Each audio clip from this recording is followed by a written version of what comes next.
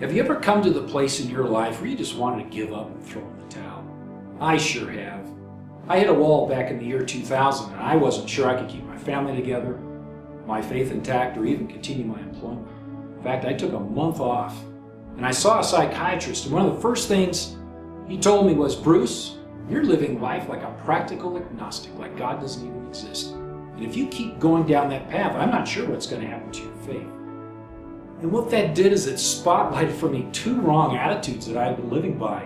The first one, I'm living life according to my terms. I thought I had figured out what life was all about, but I was failing. And the second was, I thought life was all up to me.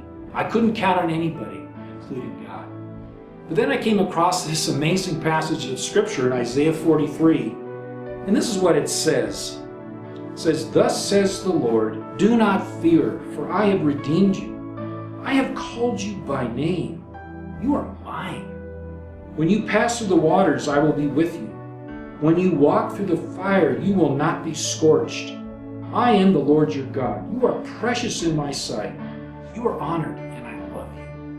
And that just showed me how wrong I was with those two attitudes, and I made a quick shift.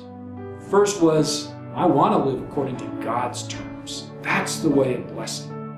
And secondly, God was showing up for me all the time. I just didn't have eyes to see it. And that has made such a difference in my life. But how about you? Where are you at right now? Are you living on your terms or God's terms? Is He showing up for you or is He not? Maybe you just need some eyes to see how He's constantly there.